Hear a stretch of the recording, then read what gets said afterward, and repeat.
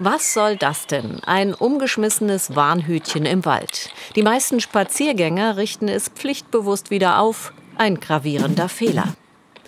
Doch von Anfang an. Waldbrände in Hessen sind leider aufgrund der Trockenheit immer häufiger. Dieser hier im Odenwald ist noch nicht lange her.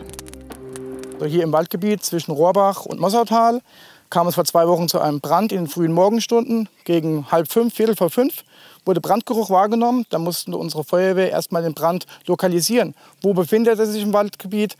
Wo führen die Wege hin? Die Wege mussten markiert werden für die nachrückenden Einsatzkräfte, dass die zeitnah am Einsatzort eintreffen konnten. Kaum einer denkt darüber nach, wie kompliziert es ist, ohne Straßennamen genaue Ortsangaben und Zufahrtswege weiterzugeben. Eben dazu dient die genauso einfache wie geniale Pylonenmarkierung.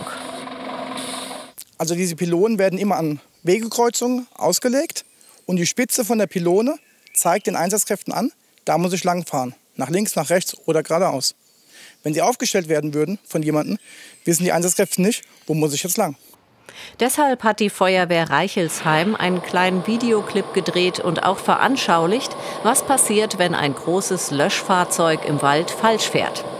Dies ist vor allem für nachrückende ortsfremde Einsatzkräfte sehr wichtig, weil der Pendelverkehr für das Löschwasser im Einbahnstraßenverkehr erfolgt.